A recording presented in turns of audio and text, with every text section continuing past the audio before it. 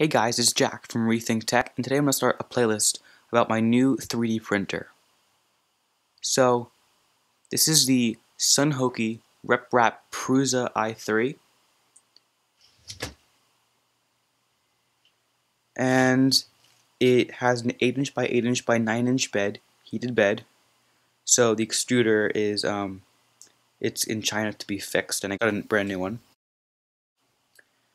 And so I want to make a video about the upgrades. So I made a list over here.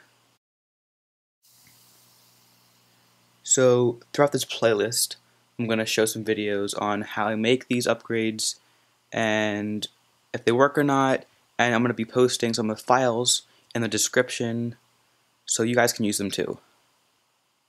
So this is a Bowden setup, and it works great so far. I just ordered a new E3D V6 head that works with Bowden. And so I'm going to be getting it in a week or so I'm going to post a video on that.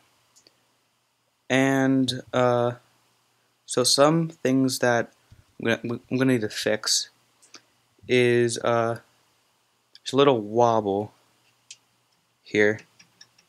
I'm going to need to fix that. And I want to add another fan too. The motherboard needs to be cleaned up a lot, and it needs to be mounted better. I have some more filaments to try out too. The Z-axis and stop needs to be fixed,